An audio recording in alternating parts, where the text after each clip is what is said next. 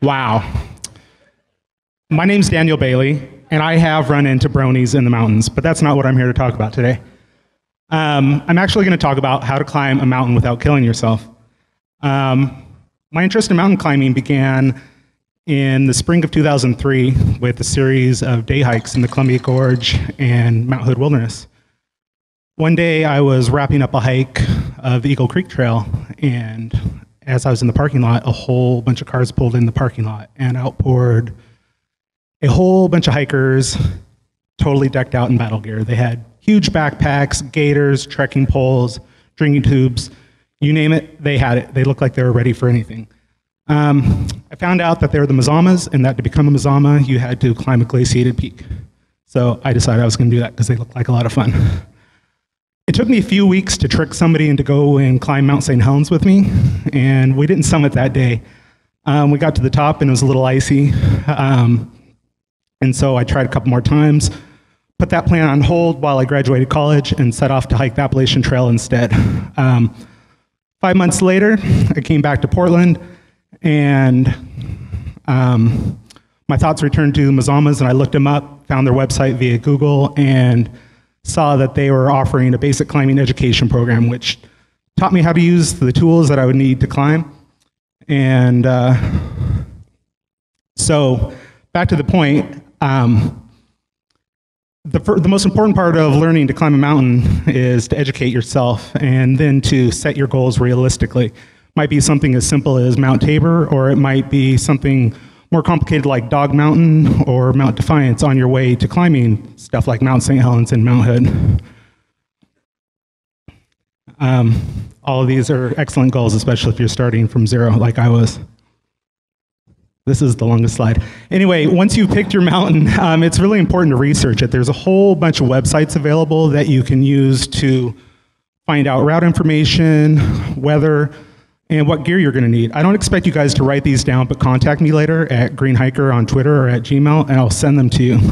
A lot of these mountains have really great trails, but if they're covered in snow, what are you going to do? It's really important to be able to know how to read a map and use a compass, especially if you plan on getting home alive. And also check the weather. It's going to really suck if you get out there and there's thunderstorms.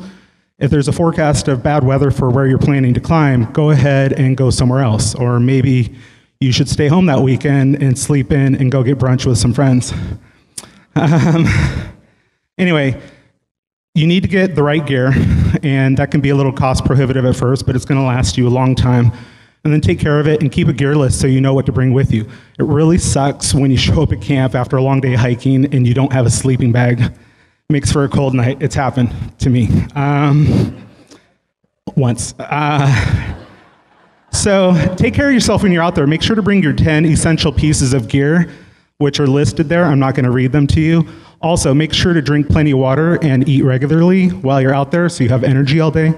And climb with others. While it's great to experience the solitude of the great outdoors, you can leverage off of your friends. They can bounce ideas off of you. You can evaluate situation at hand. And that can help you to avoid objective hazards, such as avalanche-prone slopes, a slope that's too icy to cross safely, and just deciding when it's time to pack it in and go home. Maybe you need some more education or training before you step up to the next level. And it's important to know your limits. If you are trying to climb something that you're not prepared for, you might die. I've not died yet climbing a mountain. It's my goal to never end up on the news. So if you ever see me on the news, I have failed. And so really the best way to avoid accidents is to not become complacent. Complacency kills. Double check your gear, double check your friend's gear. Make sure you follow that gear list. Sorry.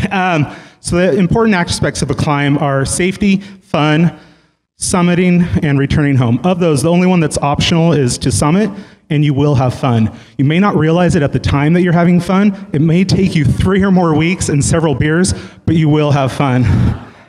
So I took the Mazama's basic education program in 2006, and it taught me everything I needed to know for the beginning level. And since then, I've taken their intermediate course as well as their leadership program, which has enabled me to actually teach that course. And I highly recommend it for anybody who is interested in learning to climb. And I initially tried climbing Mount St. Helens in 2003. My first 3 attempts were highly unsuccessful. I've climbed a lot of mountains since then successfully, but I finally summited Mount St. Helens last May. Folks, my name's Daniel Bailey, and thanks for your time.